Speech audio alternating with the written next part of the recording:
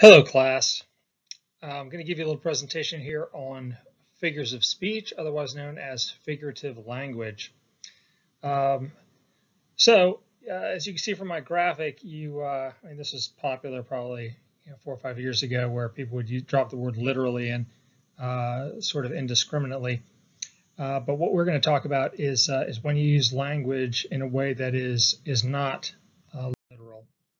So what is a figure of speech? So in a nutshell, this is a way of saying one thing in terms of something else, which is designed to clarify, enrich, and or broaden our understanding of the things that they describe. So if we have an example from sort of everyday usage, a politician that supports military means and conflict resolution is called a hawk. A politician, conversely, that is in support of peaceful means is known as a dove. So then we've heard of an overeager funeral director as being a vulture. Okay, so let's try some. So, and we'll stick with sort of the animal representation then of that figurative device. So for a shy person, we typically are going to think of animals that are retiring, reclusive type thing. So you might consider, say, a mouse to describe a shy person. Someone who is, say, overweight, obese, we might call them a pig or a hog. Of course, none of us would because we are too polite for that. But anything that sort of references not only size, but maybe even the habits of that particular animal. So someone who is slow, we might say, and this might be slow in sort of movement, but also somebody that we would characterize as lazy. We might call them a slug or something of that nature. And then an assertive person, I'm sure you've heard, because you are all overachievers, you've heard someone say, attaboy tiger or attagirl tiger. Okay, so there you are using animals in place of sort of as a vehicle for figurative reference. All right, so the two basic types, and I'm oversimplifying here, but just for our purposes, we'll think of it this way, as simile and metaphor. So both things compare elements that are ordinarily considered unlike each other, which is what makes the figure of speech work. And when I mean work, it's the idea that an image is forming itself in your mind when you hear the figure of speech used in context. Okay, so the simile is your simpler of the two comparisons. Okay, because this is an explicit comparison between two things using typically like or as. Okay, so here's an example. News of the pop quiz was like a punch in the chops, as you can see from my graphic up there. Now, here's the way we want to think about it. Yeah, let's. The news is surprising. Okay, so we actually have some figurative language embedded in my example, but the news, okay, is the thing we're talking about, and the punch in the chops is the point of comparison. Now, obviously, the psychic pain that might be caused as a result of hearing that you're going to have a pop quiz in your class, particularly if you're unprepared, is in no way as say damaging or hurtful as someone punching you in the face. Okay, now pop quiz. So pop, why do we call it pop? Because like a balloon that explodes suddenly and is a startling type thing, this is where we get the figurative reference to the pop, as in something that appears almost out of nowhere, and then a punch in the chops. So the chops refers to a part of the face. It's here in the jaw area. So if you think about that in reference to a cut of meat like a pork chop or a lamb chop, something of that nature, you'll know that the shape is similar. And so that's where we get the term. Okay, so you can also say then, news of the pop quiz was not unlike a punch in the chops. Okay, this is a more sophisticated way of expressing it, and it's going to take the recipient the person that's hearing it or reading it, a bit longer to make the reference because you've used the double negative. However, as with all this figurative language, the reader likes this because not only, again, does it enrich meaning, but it also creates in the mind of the hearer and or reader a sense of surprise. We like to solve puzzles and problems and things of that nature, and so when it dawns on you how the comparison works, often the reaction is going to be something like mirth, okay? Because just like with humor, we laugh at things that are either come as a surprise or out of a feeling of superiority. Okay, so either way, it's that mental process at work. Okay, all right. So here we're going to unpack the formal elements, sort of the rhetorical elements of a simile, and this works, by the way, for any sort of metaphoric or figurative exchange. So, 1937, I.A. Richards in his Philosophy of Rhetoric, and by the way, this is just one way of going through it, but it seems simpler. We'll talk about another way of unpacking figurative language perhaps later in the semester, but for now, this will be the simplest way of kind of looking at it. So he describes metaphor as having two parts. The first is the tenor.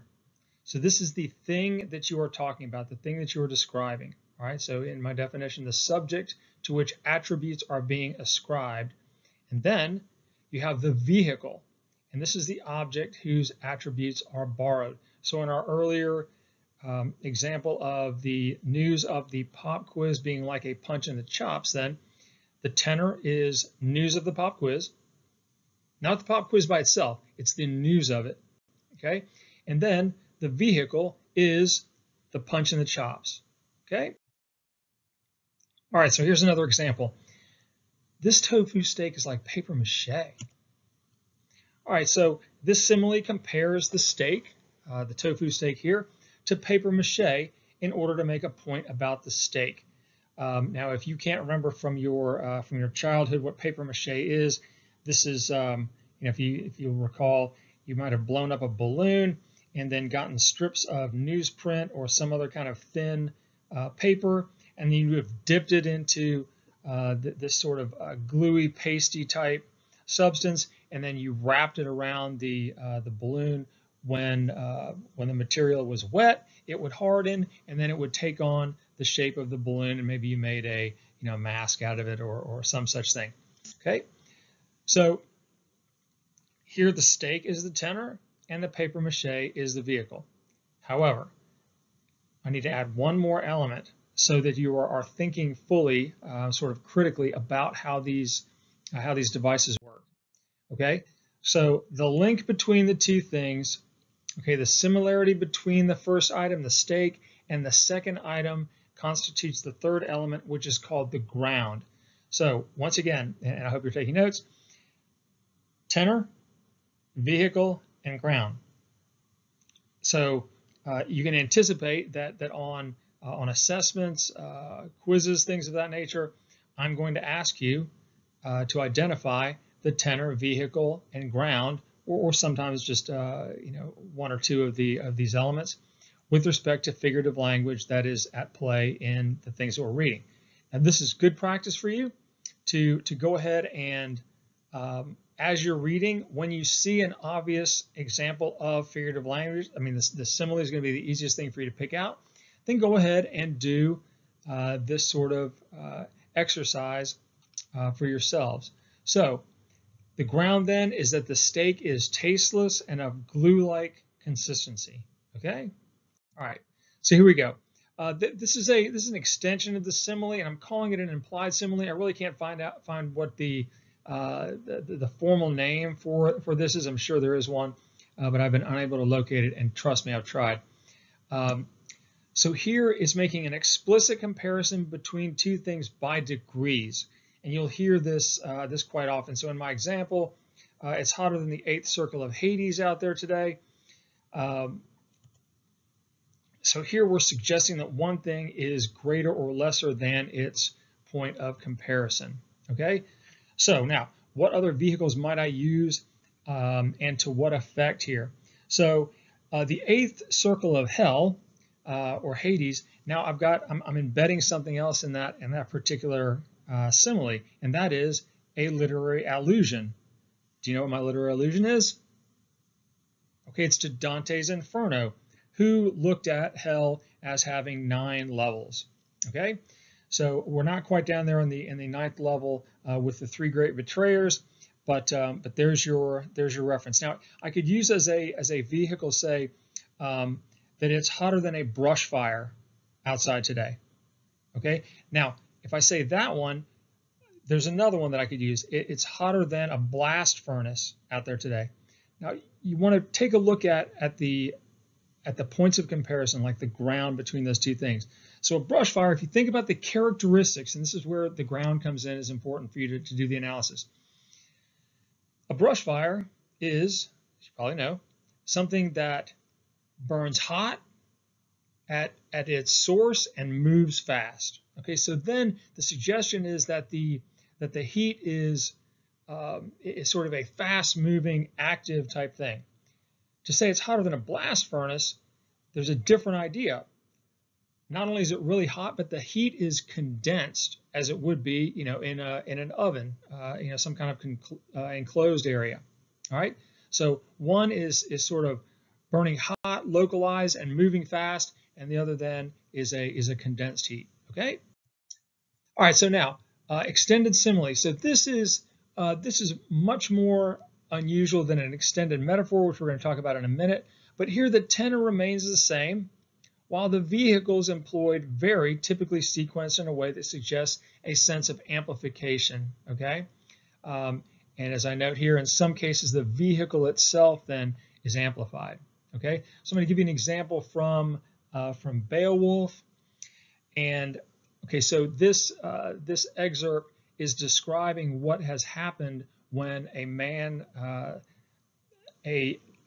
one brother has killed another accidentally. Okay, and in the culture of Old English, Old Norse that we're talking about for Beowulf, if you kill another man, or woman for that matter, you are expected to pay what's called the blood price, meaning that you exchange one life for another.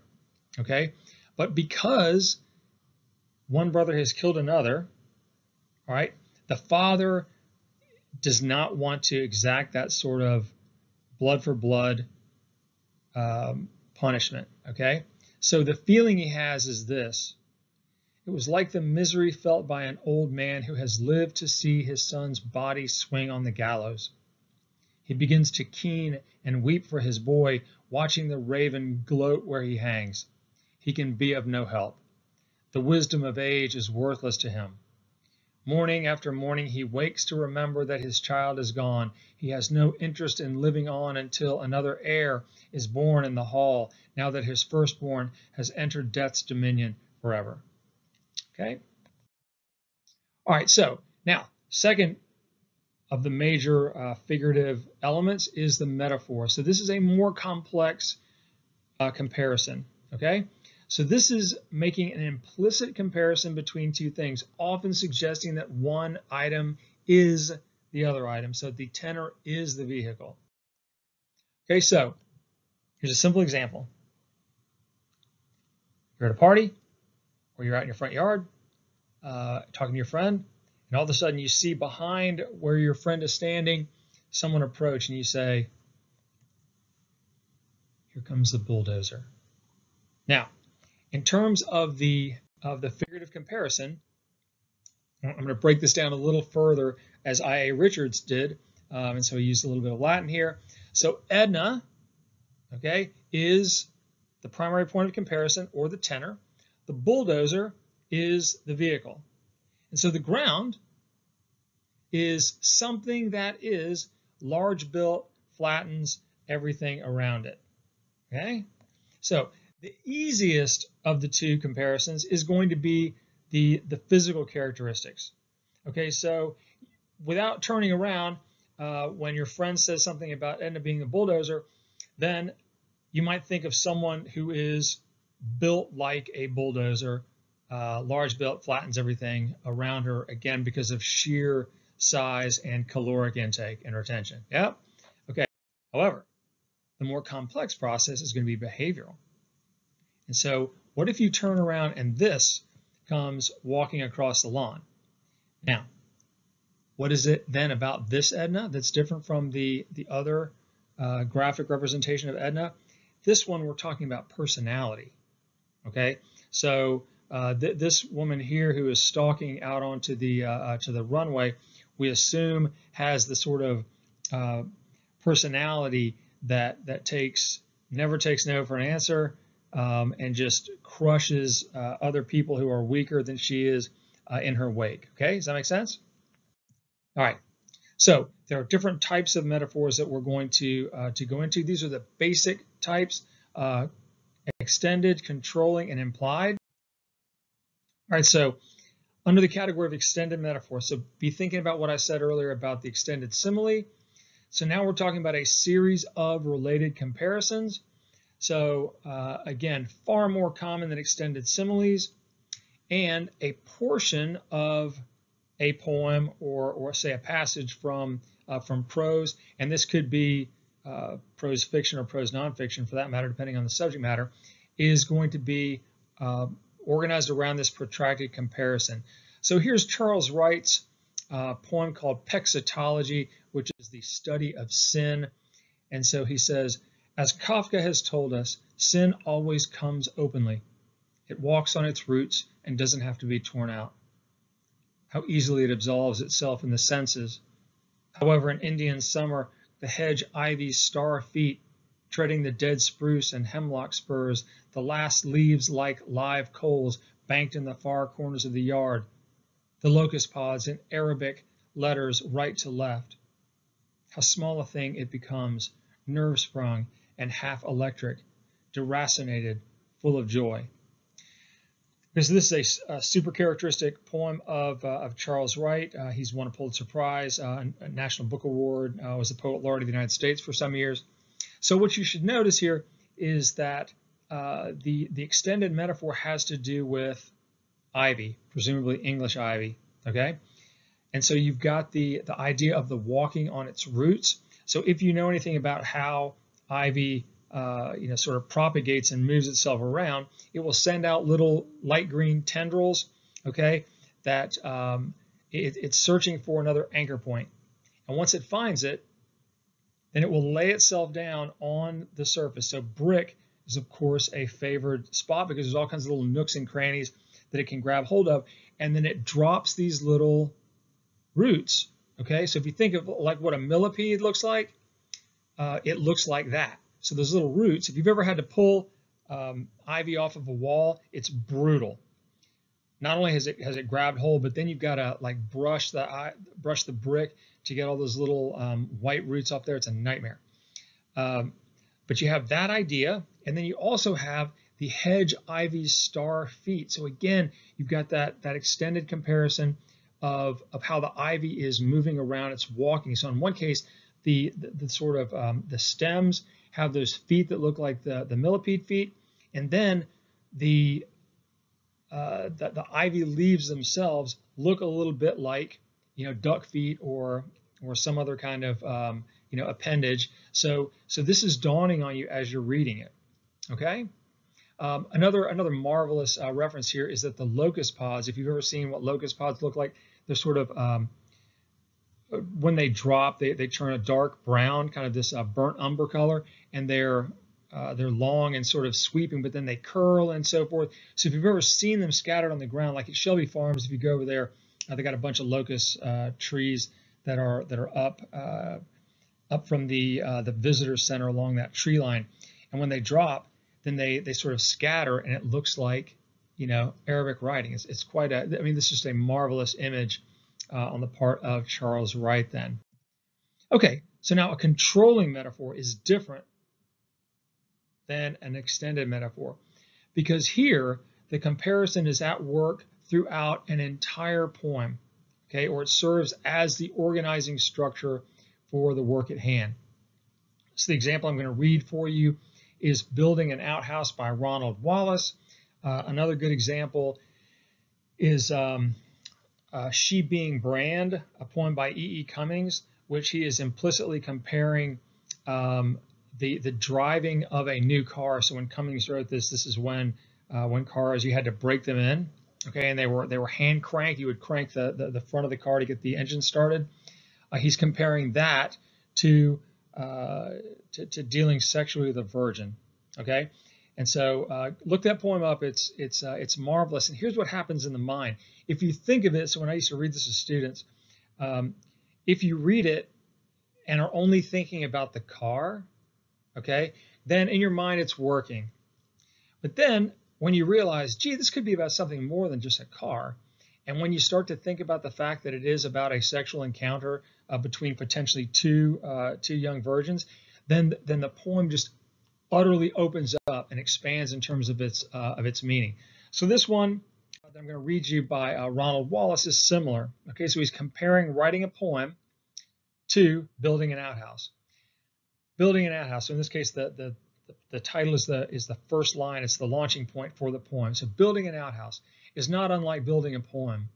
The pure mathematics of the shape, the music of hammer and tenpenny nail, a floor joist, stud wall and sill, the cut wood's sweet smell. If the skill saw rear up in your unpracticed hand, cussing, hogging its chaw of dust, and you're lost in the pounding particulars of fly rafters, siding, hypotenuse, and load, until nothing seems level or true, but the scorn of the tape's clucked tongue, let the nub of your plain-spoken pencil prevail, and it's up, functional, tight as a sonnet. It will last forever, or at least for a while, though the critics come sit on it and sit on it. So if you take a look at this, so if you stop the video and look at it, you'll see all those marvelous elements, especially if you write poetry yourself, you'll see all those elements that are comparable between the two enterprises. And he's got the nice rhythm and music in this particular poem with all these acoustic devices that work together. So this can be the next presentation that you're going to take a look at, is one that deals with sound devices or acoustics in poetry. So this is just a lovely little poem. All right, so implied metaphor. And so all the stuff that we're going to be talking about going forward is this sort of idea where the comparisons are not made by using like or as. Okay, so again, doesn't explicitly identify one thing with this comparative thing. So this is explicit. Like a mule, Jack dug in. And you'll notice here that I've inverted the normal order of the simile, because normally you would say tenor first and then vehicle. Yes, Jack dug in like a mule. By inverting the order of words here, by playing around with the syntax, I've essentially created an even more sort of surprising encounter or experience in reading for my audience. Okay. Now, Jack was a mule standing his ground. Okay, so that comparison is pretty easily made, but this is a delightful implied comparison.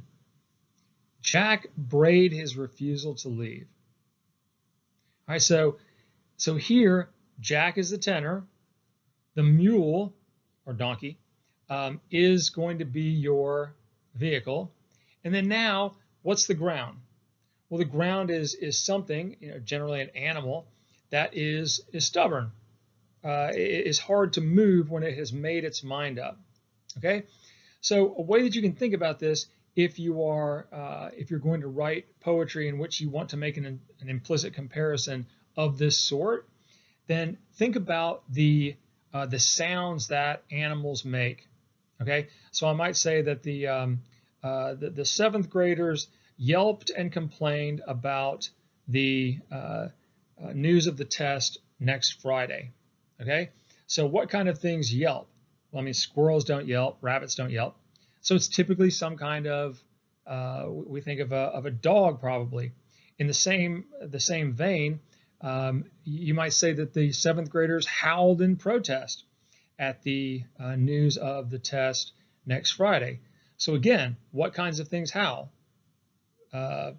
Cats generally, you think of them as like yowling. We don't think of them so much as howling, but they, you might say that they do. But generally we think of howling with respect to canids of some sort. So dogs, wolves, coyotes, this sort of thing. All right, hope that makes sense.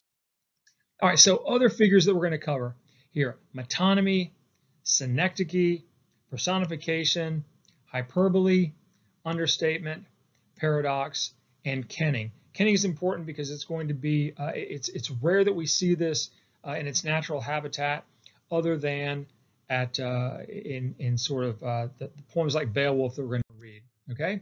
So metonymy. So I'm going to give you a lot more information on this because this is, you're really going to need to bear down to learn this kind of thing, and you're going to have to look for it in your reading, but you're going to see it everywhere, trust me. Okay, so it's from the Greek for change of name. So meto, okay, meaning change, and nymy, meaning name. Okay, so change of name. So as a rhetorical figure, then, it falls under the category of subject and adjunct.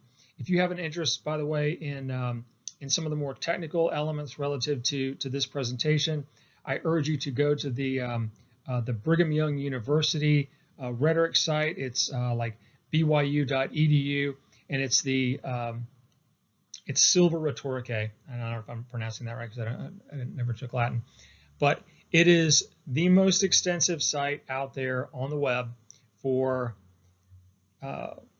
scholars of rhetoric, and it's just got every figure you ever thought about and hundreds more that you never even considered.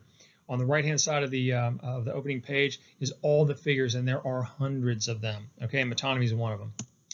All right, so metonymy replaces the subject for its characteristics, okay, or their characteristics. You've got a plural of some element, okay? And then the other way that it works is it replaces the characteristics for its subject. So let me give you some examples. Replaces the subject for its characteristics, okay? And you're thinking of tenor and vehicle here, yep? So, Fred was a jock in high school. Okay, I'm sure you've heard this expression used before, and instantly what should have come to mind, unless you've been living in a closet for most of your lives and never heard this sort of expression, is that Fred was what? A violin player? A guy who painted or sculpted? No, of course not. He's a guy that engaged in athletics. So, to break down how this thing works, and it's quite marvelous, a male athlete often wears an undergarment designed to protect his genitalia from injury via impact or violent movement while playing sports, called an athletic supporter. Okay, so even that is a euphemism because we don't want to necessarily get more, sort of anatomically graphic than that in polite company. So we're just going to call it an athletic supporter. Although I don't think that, even, like, I can't believe I'm getting ready to tell you this. Like when I was in high school and played soccer and stuff, like the shorts didn't have like an inner liner, so you had to wear one of these things. I mean, you just did. And all kinds of athletes, male athletes in particular, the women's equivalent, I suppose, is the sports bra. But basically everybody wore these things. Okay, and if you played baseball, for sure you wore one with a plastic cup in there because nobody wants to get a line drive to the athletic supporter region. Okay, so this garment is also referred to as a jock strap. Now, where'd you get that name from?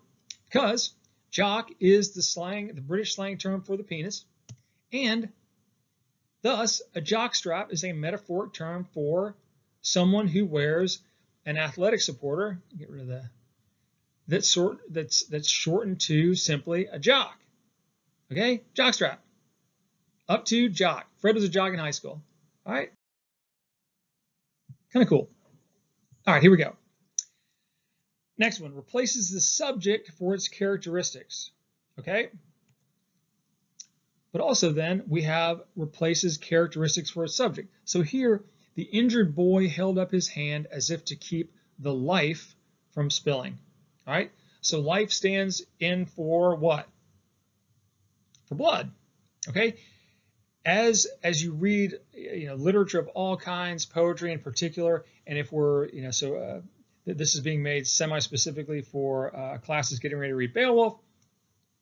you're going to see metonymy used all the time. Metonymy is used quite often in religion. For example, okay, instead of saying God, you often hear what? Heavenly Father. Okay, that is metonymy right there. Okay. All right, so synecdoche. So we got metonymy, change of name, and then synecdoche, which from the Greek is receiving jointly. Okay, so here a part stands for the whole. A former colleague of mine had this little goofy rhyme that was, if it connectoche, it's synecdoche. All right, so it's a part for the whole in one of four ways. So here's the first way. General for specific. All right, here comes the law. So what do I mean by that? I mean probably an officer, okay? You might say a cop has shown up, and I'm not going to unpack that one because I can see my timer. I'm running over on time. But this refers to a police officer, okay? General for the specific. The law, police officer upholds, the laws of the land and so forth. And so now we're going general to the specific, an individual. Then we've got the specific for the general. John is a cutthroat in the fourth quarter. So what do we mean by that? That a cutthroat is a type of murderer. Okay, we wouldn't want to say serial killer because the condensed nature of the fourth quarter, it doesn't work like that unless John say he's a cornerback in football or something, and over the past 6 out of the last 8 games he has made an interception, run it back for a touchdown that has won the game for his team. Now you could say that John is a serial killer in the fourth quarter. Okay, does that make sense? All right. So now part for the whole, and this is one that you should be really familiar with. How about giving me a hand with this box? So I don't mean we're going to lop your hand off at the wrist and toss it over to your buddy. Rather, we're talking about your hands. I need to hold the box, but I need your entire body to help me move this unwieldy thing that or super heavy thing that I'm having to deal with. Okay, and then the other way is the material for the object made from it. So here he refused to help his own flesh and blood. So meaning relatives, people that are related again by genetically, but here by flesh and blood. Okay. All right. Now, how do they differ? All right, so let's see if we can unpack this. Synecdoche is always part of the whole, always, okay? Whereas metonymy may be outside of or merely associated with the reference in question. And let me tell you something.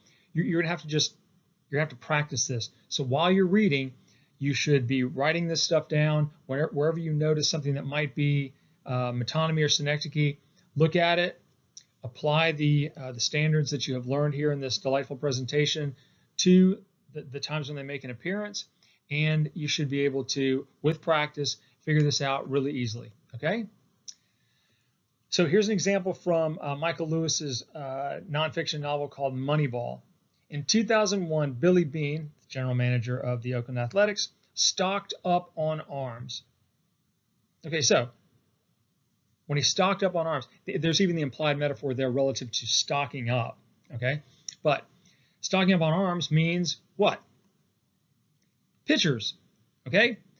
So this is metonymy because the speaker means pitchers and arms stands for pitchers, okay? Now, if I say that particular pitcher has a live arm, I'm not speaking merely of the thing that's attached to his trunk and attached to the hand that has the ball in it, okay? So this is synecdoche because the speaker means the pitcher throws the ball fast, and it might even have some movement as well. It probably does, which he does with his whole body, not just his arm, okay? All right, awesome. All right, so here's some other figures to consider. Common ones, hyperbole. All right, well, no, hyperbole is another name for exaggeration. So, why are you always late? Okay, now the fact of the matter is that this agitated man in my graphic is making this this claim.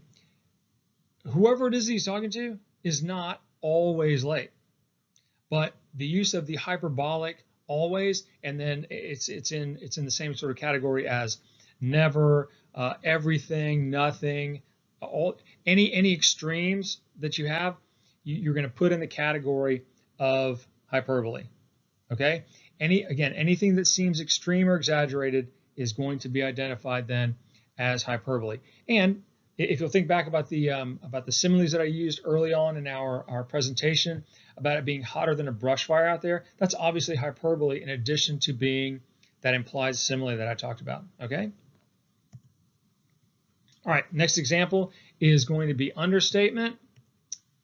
So on Steph Curry scoring 73 points in a game, Steph might say this about himself, or me being a devotee of and huge fan of Steph Curry, I might say, yeah, he had a pretty good night.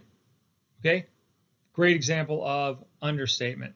Okay, so if you've got a team that goes undefeated, yeah, they had a good season, or yeah, they're a pretty good team, right? So you're making a point about it in a way that then it allows the hearer to and this is also an example of irony, for that irony to dawn on them. Okay. All right. So personification. Now, personification is a situation, again, figurative device, where you're lending human qualities to abstractions and animate or inanimate objects. So, this is also known in some circles as like anthropomorphism, where you give human traits to animals. A personification, again, giving human attributes to something non-human. All right. So it's designed to evoke an emotional response. Okay.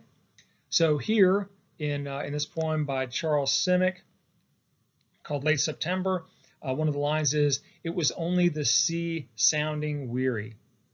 Okay. So it's not possible for even animals we tend not to associate with weariness, which is different than being tired. Okay, so tired is typically we think of that as a discrete event, whereas weariness has a temporal quality to it. It goes on and on. It's the result of being tired over and over and over again. Okay.